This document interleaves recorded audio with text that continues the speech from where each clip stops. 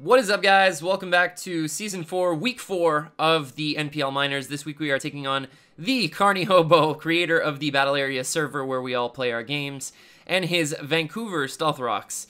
And let's go over his team really quick. He has a pretty threatening team, to me, honestly. He's got a Landorus T, which is a Zmon, which, in my opinion, is one of the most fearsome Pokemon in Draft League format now, this generation.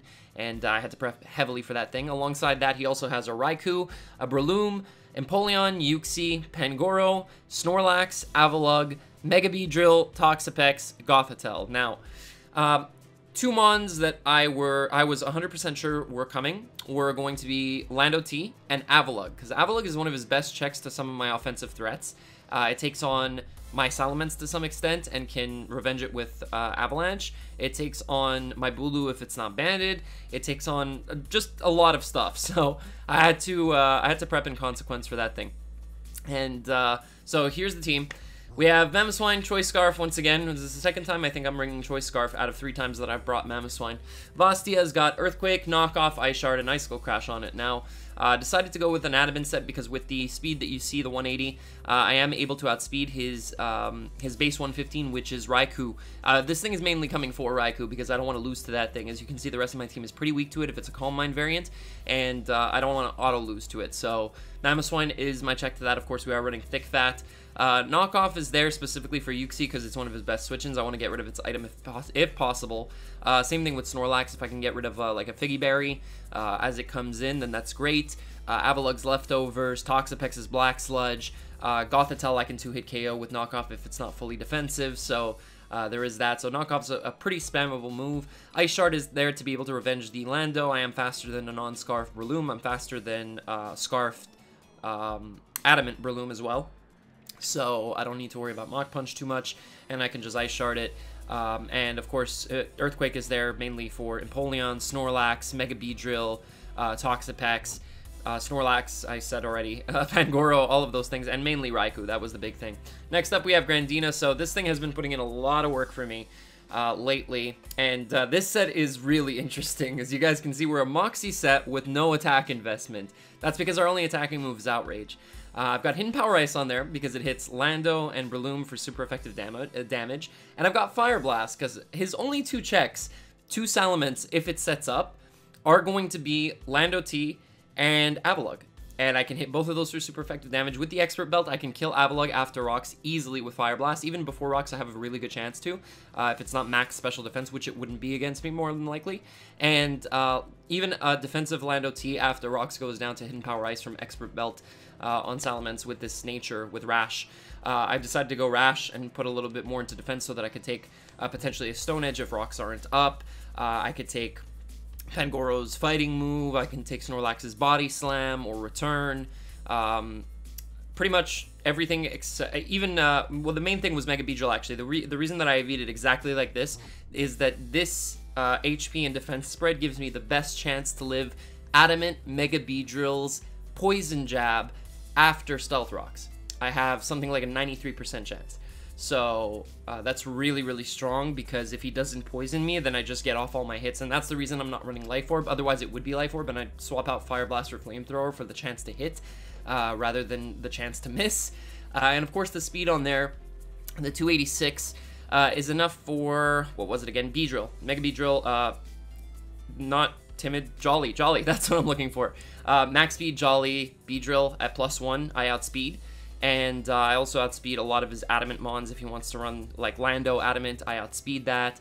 If he runs max speed or close to max speed Uxie, I can outspeed that for whatever reason if he's running that. And just mainly a lot of things on his team. Empoleon's an issue to this thing because I don't have Earthquake. I initially had Earthquake over Outrage, but I decided Outrage is a better idea because it hits more of his team neutrally across. I'm not going to worry about one Mon, which is Empoleon, when I have like 3 other things to deal with it. Mainly Tapu Bulu, Cobalion, and Mamoswine. So there's no point. I'd much rather run Outrage. That way I can sweep through. And Moxie, of course, if his Lando comes in as IDD, gets a -1, and dies to HP Ice, I still go back up to +1. So my Outrage is still going to be hitting as hard. Of course, the lack of attack investment is obviously going to put me out of range of being able to Oko certain things. Like, let's say Pangoro, if it's got a lot of HP investment, his Snorlax might avoid a 2-hit KO if it's mainly defensive. So those things I'm a little bit worried about, but not too much. So I should be able to chip them down throughout the game, especially that I'm running Toxic Spikes, as you guys are going to see very soon. So next up, we've got Tapu Bulu, and Choice Band is actually really good against him. So my idea is, if his Toxapex comes, it more than likely brings Toxic Spikes, because that deals with my Mega Blastoise really well, my Victini, my Mamoswine, it chips down my Bulu. Like, it's really, really good against my team. My Umbreon especially, like, that's the big thing. If he can get a poison off on my Umbreon without receiving a poison back, that's huge for him. So, if Bulu comes in on one layer of T-Spike, after Toxapex has gotten it up, and if he scalds, I can't get burned. So I'm poisoned, I'm good with that. I've got Wood Hammer. Zen Headbutt is mainly there for, of course, both the Mega Beedrill, the Toxapex, as well as the Breloom. It's something that I can lock myself into late game if those 3 mons are still around. So that's really good to have. Horn Leech for recovery, of course, and Superpower is mainly there for the Snorlax, in case I don't want to lose health going for Wood Hammer and Horn Leech isn't doing enough, which it should, but Superpower just as an emergency measure. It also hits Empoleon a little bit harder than Horn Leech, so it's always a move that I can spam as well. Now, Banded Adamant Wood Hammer does indeed 2-hit KO Avalugg after 1 Toxic Spike, even a max defense Avalugg. One of the bulkiest physically defensive mons in the game gets 2-hit KO'd, so this thing is an absolute monster. And the speed on here is for, it's for no speed something, I believe. What was it again? I'm not 100% sure. I think it's just a slightly speed invested Uxie potentially, or no, it's max speed Jolly Pangoro, if I'm not mistaken. It's I don't want to get caught with a gunk shot, so I'm outspeeding that thing by 1. So that's what that's for. Basically, on all his slower mons, excuse me, on all his slower mons, I come in and I claim a kill with Wood Hammer. It's pretty much guaranteed. Like, Mega Beedrill takes like 88%. And that's a 4 times resist. So that thing's going straight down after rocks. So next up we have Eric the Weezing, Shed Shell, of course, because he has a Gothitelle, and this thing is very important for checking his Mega Beedrill, otherwise I don't have a good response to it. So I definitely want this thing around. As you can see, I have a Cobalion, but he can constantly U-turn on it, and Cobalion's kind of important for other things on the team, as I'll explain later. But we've got Will-O-Wisp for his Lando, of course. I expect him to run a Gravity Supersonic Sky Strike set. So if that comes, then I'm able to Will-O-Wisp him, and then his Earthquake's not doing as much, especially if Grassy Terrain is up. That's another reason that I have Grassy Terrain. I'm a little bit weak to ground types, like his Lando, so Victini and Cobalion are really going to appreciate having the Grassy Terrain up. And so will Weezing if he does have Gravity. I have Toxic Spikes on there for his, mainly his things that are grounded, of course, like Pangoro. Snorlax if it doesn't have Rest. Avalugg gets chipped. I know he has 2 poison types, but I want to force them in as often as possible. Like, Toxapex, like I said, is a free switch into Bulu for me. It's a free Wood Hammer every time. So if I can get his poison types in, and Beedrill doesn't want to come in on Weezing, especially that I have Flamethrower, not only for Beedrill, but also for Breloom, and for mainly Avalugg. That's the big thing, because that thing can come in on me and spin for free, almost. So I definitely want to be able to get a Flamethrower off on it, and then I can get back up my Toxic Spike. So again, as long as I'm forcing in his poison types, I'm in a comfortable position, because his poison types don't do too much to me. I can check both of them, and I can take advantage of them really, really well. So that's why I'm running Toxic Spikes. I want to force them in. Next up, we have Victini. Set's a little bit weird, I know. It's minus attack plus special defense. I'm running this mainly so that I have a switch in to his, what was it again? I think it's his Raikou. Oh no, the special defense is for Toxapex. It's another thing that takes advantage of Toxapex, because it doesn't break a sub with no special attack Scald. So I can easily take his Scald, I can set up a sub, and then I have Psychic and Blue Flare. U-turn's a little bit weird on a set with Substitute, but because I'm special attacking, because I have only Blue Flare and Psychic, I don't deal with Snorlax well, and I want to be able to get out against it. So that's why I'm running U-turn. Substitute, of course, is there, like I said, for the Toxapex, and this thing can deal a lot of damage to his team. Nothing really wants to take a burn. Pangoro doesn't, Lando doesn't, Breloom dies to Blue Flare. Empoleon doesn't want to get burned because it has the potential of getting 2-hit KO'd by Blue Flare after rocks. And then there's Raikou that doesn't want to take it. Like, nothing on his team wants to take it, essentially. And Psychic deals with the Toxapex, the only thing that can switch in. So, nice typing here. I'm finally remembering that Victini has a Psychic typing. If you guys remember my NPL Majors Season 5 run where I replaced Rob, I brought a Victini. No, I went into Nidoqueen on a Victini, forgetting that it was a Psychic type, and Abe thought I was bluffing the, or thought I had the Payapa Berry to deal with his Victini, so he switched out, and that pretty much won me the game. But yeah, that's Victini. It's pretty straightforward, and the speed on there, I believe, is for. What is the speed for? I'm looking at his team. Max speed Gothitelle, so I can hit it off with Blue Flares, or if he tricks me, I can U-turn and then get in something that can deal with it. So. Yeah, that's Flare. And then we have Ren, Cobalion. So this thing deals with his team quite nicely, especially the things that, like, Bulu doesn't want around, essentially. Mainly Lando, because I have Hidden Power Ice on there. The 20 Spatak investment, the reason I'm minus Spadef is so that I can actually 2-hit KO Lando with Hidden Power Ice after rocks, even a fully defensive variant. And I'm faster than it. As you can see, I'm 310 speed, so I'm just faster than a max speed Lando. So if he decides to run max HP, max speed for some reason, he could with Swords Dance, realistically. But I can 2-hit KO it, so I'm dealing with that. This deals with Empoleon as lead because I do have Sacred Sword. Sacred Sword, if you guys don't know, goes through any kind of stat changes. So for Snorlax, if it comes as a curse variant, nothing on my team deals with it except for Cobalion because I can Sacred Sword it through its defense boosts. I have Stealth Rock on there, of course, because rocks are going to chip away his team so nicely. Mainly Mega Beedrill, Avalugg, Lando are the big things that I want to chip away. Everything else takes a constant amount of damage, but Avalugg is one of the big ones. I want to be able to break it down so that Salamence can sweep without having to click Fire Blast. Like if I'm put in a position where I don't have to click Fire Blast, that's amazing for me. That's just incredible. So that's the idea behind that set. Justified doesn't do much except that I can switch into Pangoro's knockoff if need be, because the rest of my team doesn't take it too well, but he could always predict it and go for a fighting move. Pangoro was one of the things that I did expect to come heavily, so I would be surprised not to see it.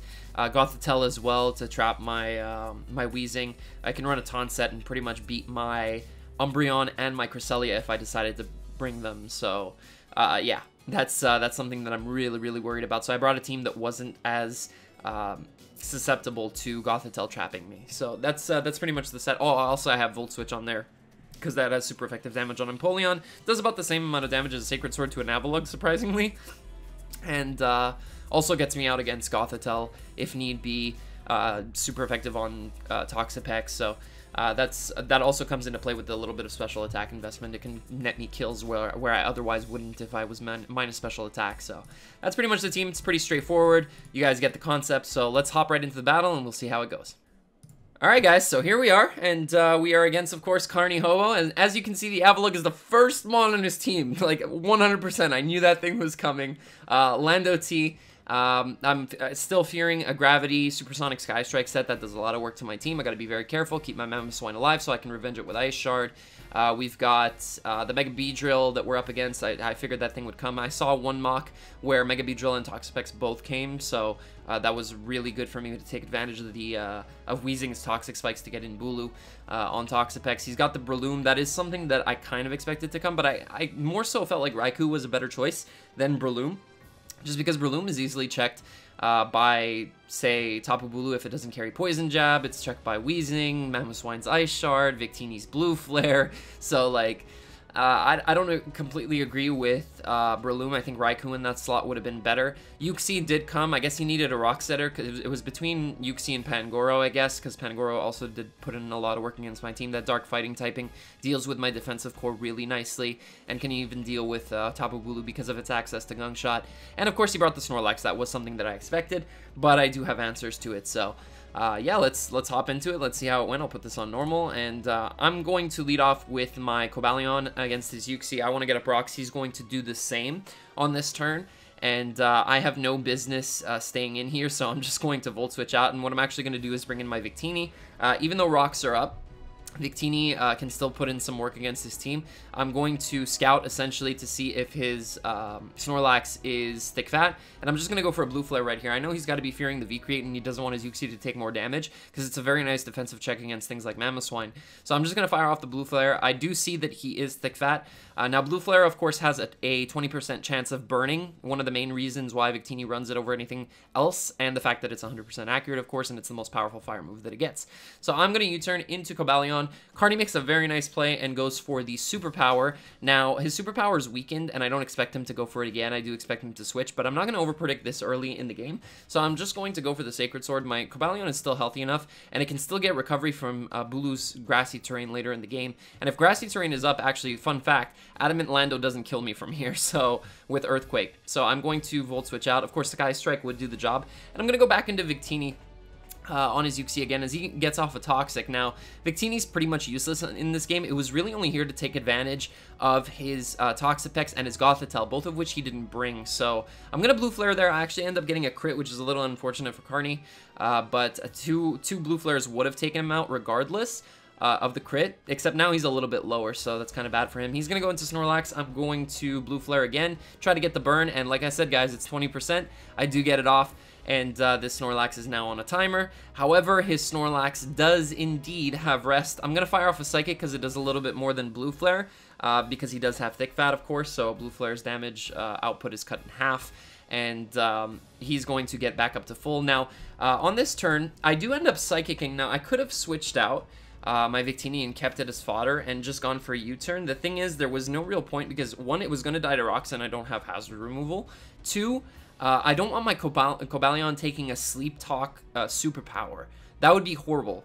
His Uxie is low enough to the point where I don't need to worry about it coming in on my Sacred Sword anymore because it'll die to the following Volt Switch. So I do not want my Cobalion taking more damage because now this Snorlax is fully alive and it's at full health. So I am going to Psychic. I'm going to bring this thing down to about 88% after its leftovers. And he doesn't reveal Sleep Talk. Now, this is actually very important for later in the game. I find out that he's not Sleep Talk, so this is going to make it easier for me to switch things in like Cobalion into his Snorlax. So now what I'm going to do is I am going to go into Cobalion again, and I am going to fire off a Sacred Sword as he goes into his Uxie, and his Uxie is going to straight drop to this. Of course, it's at 9%, so it goes down. Doesn't matter how defensive it is. And I'm back up to a nice 65%, so I can deal with some of his Mons. Now he's going to go Beedrill. And of course, I'm fearing Drill Run, and I still need this thing for Snorlax. So I'm going to make the most obvious play in the world and go into my Weezing. And he's going to Agility. And right here, I'm like, okay, there's no reason you run Agility on Mega Beedrill when I have a Weezing and a Cobalion, unless you're passing it into something. So I'm like, okay, he's going to Baton Pass. However, if he Baton Passes his speed out into the resting Snorlax, I could be in trouble. So I'm going to prioritize actually getting up Toxic Spikes for the rest of his team first. But he passes it into Lando, and I'm like, okay, so this thing as a Supersonic Sky Strike set could be a big deal. As you can see, he goes for Gravity. This was one of the things that I was fearing, was Gravity. But I'm like, okay, he's Gravity, but I'm about to burn him, and I don't want to switch in my Bulu, obviously, into a potential Sky Strike, because it will still do a lot of damage even though he's burned. And I know Weezing can take the Earthquake, but I still want Weezing for his Beedrill. So I calc it up, and the thing that actually takes very minimal damage on my team from Lando's Earthquake at this point is Mamoswine, because Mamoswine's actually pretty physically bulky. It could take hits. So I'm going to switch out into Mamoswine, but it turns out he brought the special Landorus set with Earth Power, and I'm going to take 60% from that, and that's actually a big deal because I'm not going to be able to switch into rocks as often. I only have 2 more rock switch-ins as long as I don't get grassy terrain recovery, so this is going to be bad. Now, of course, I'm not messing around with this threat. I'm going to Ice Shard, and he's going to bring in his Avalugg. That's his best play, obviously. He can take any hit. Now, in retrospect, no, he had an Agility up. So, I'm just going to go for Ice Shard. Of course, he's going to get the opportunity to spin here. However, I do get back in my Cobalion. And Toxic Spikes aren't super important in this game because he has the Beedrill to suck them up. His Snorlax is asleep, and his Avalugg is already poisoned. This is what I wanted. So, and his Lando, of course, is off the ground. So I'm not going to bother with the fact that I don't have Toxic Spikes anymore, except a little bit later in the game. You're actually going to see that. But I'm going to go for Sacred Sword on this Breloom because I figured that it would try to predict my Bulu coming in. And I don't really need my Cobalion anymore because I know that my Bulu can deal with his Snorlax to some extent because I've seen Rest, but I haven't seen Curse. So as long as he doesn't have a Curse up, I can deal with it. So I'm going to go into my Mamoswine. And once again, I'm just going to go for an Ice Shard on his Breloom because I don't know if it's Adamant Scarf. I don't know what it is. I'm just going to go for an Ice Shard. And, of course, he has the option of Mach Punching me, so I don't want that to happen. Now, on his Snorlax, I'm going to go into Bulu. He's going to have another Sleep Turn. He's going to get Leftovers and Grassy Terrain Recovery. And I'm thinking, okay, well, I can just smack something with a Wood Hammer here. But he actually wakes up and goes for Protect. So this is actually a little bit bad because his Snorlax is actually potentially out of... If it's max defense... it's actually potentially out of range of my Wood Hammer, just by a little bit. Like, the min roll, I think, is 92. So, he has a chance to live it. But I figured that he'd want to keep his Snorlax around, so I'm just going to go for the Wood Hammer, try to get off as much damage on it as possible, regardless. And I end up killing the Mega Beedrill, so no more Toxic Spike Absorber, which is cool. As my Bulu is still sitting pretty healthy, and he goes into Breloom. Now, I'm thinking, okay, I've seen Swords Dance, I've seen Mach Punch. I know that he is not Scarfed. He's no type of Scarfed. So what I can do is I could Wood Hammer here, and it would knock him out. However, I know that Breloom gets Poison Jab, and I want to be careful with that because Poison Jab can mess me up. Not to mention that Bullet Seed can actually do a lot of damage in grassy terrain to me, despite the resist because it is Technician boosted.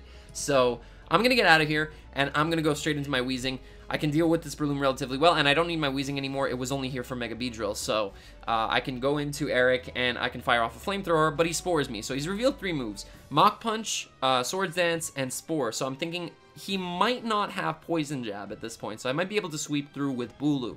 Now he's going to go into Avalugg, and I'm going to get the first turn Wake. However, I slept already for a turn, so this was the first turn that I could wake up. I went for a Will-O-Wisp, which didn't matter, so I could have woken up on the next turn. So it doesn't make a huge difference. And here I'm going to be able to get off a Flamethrower and prevent his spin, which is actually going to be huge, guys. It's going to be enormous, as it's going to deal a little bit more damage to the Breloom, a little bit more damage to the Snorlax. He now goes into his Lando. I'm actually just going to get up Toxic Spikes because I want to chip away at the Breloom. And his Snorlax is now awake.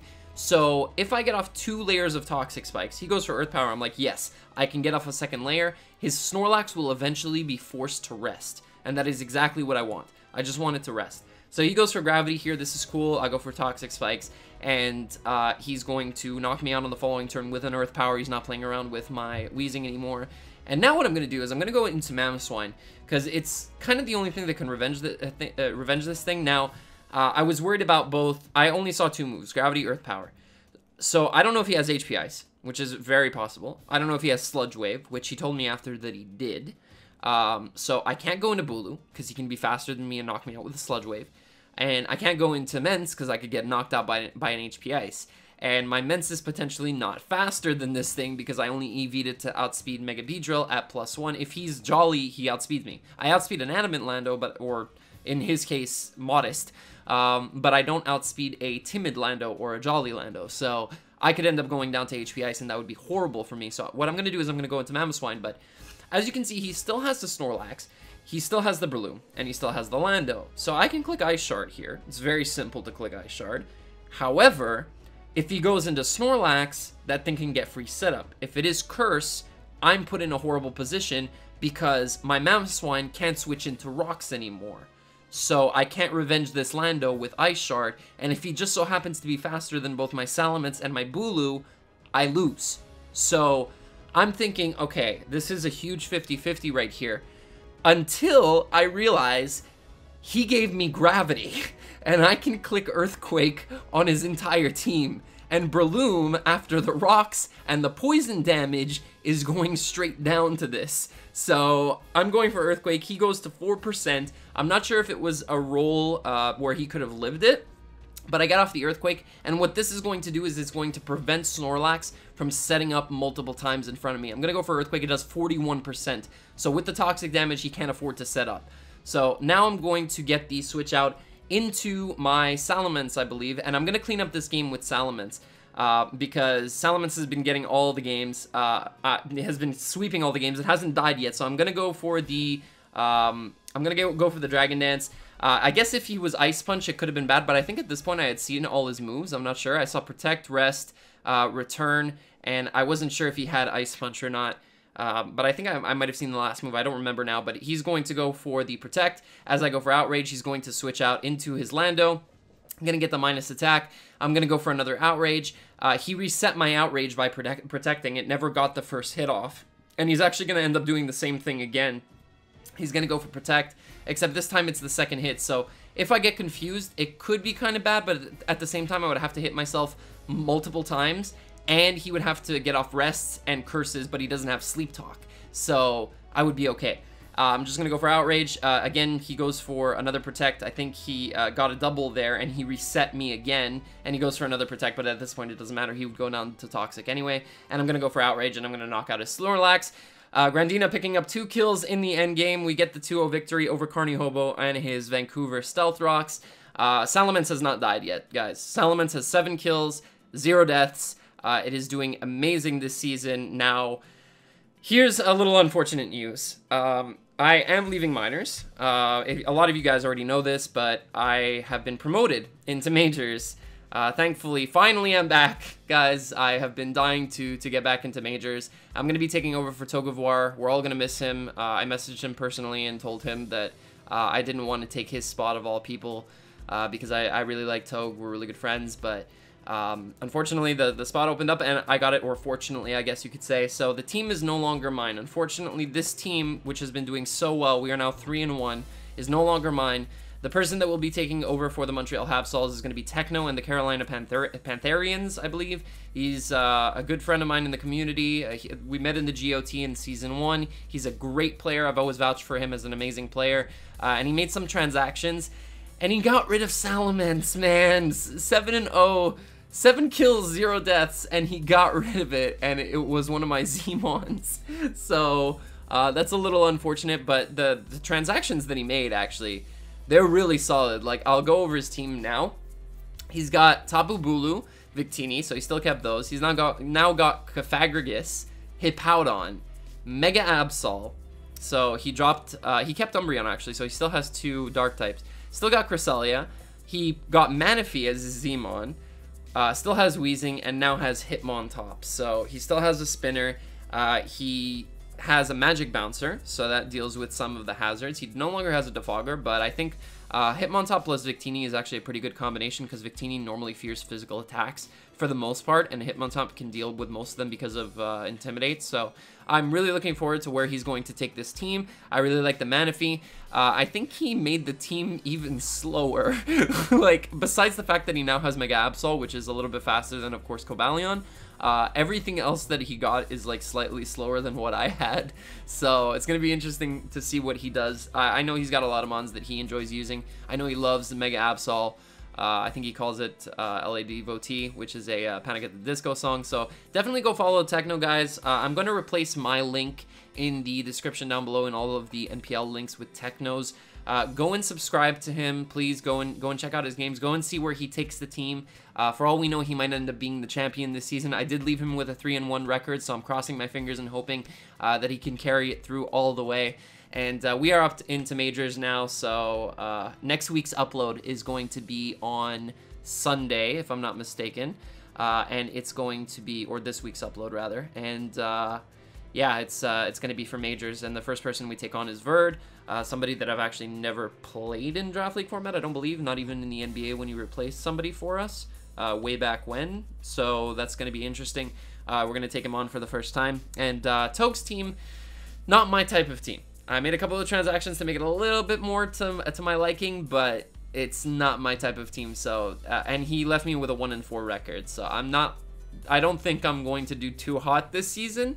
But we do have a guaranteed spot for majors next season. So that's something to look forward to. We are confirmed for NPL Season 8 of the majors. So this was our minors run. I think we were doing really well. We only lost to our Kryptonite, which was Jar. We lost with that horrible comfy sweep, which was a 4-0, and then we pulled it back and we just started demolishing people. So I had another 2 very difficult matchups coming up in week 5 and week 6, which were Ace and Andrew, who has unfortunately left us, and I think he was replaced with Turkey in the Toronto Lux Rays, also from the GOT.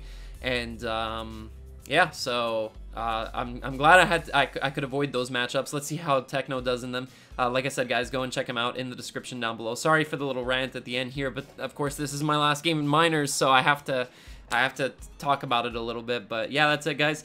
We do get another win, and let's hope we can carry on this momentum into the majors and keep doing well in Pokemon. So that's going to be it, guys. As usual, make sure to like the video down below if you did enjoy, subscribe if you haven't already, and I will catch you guys later.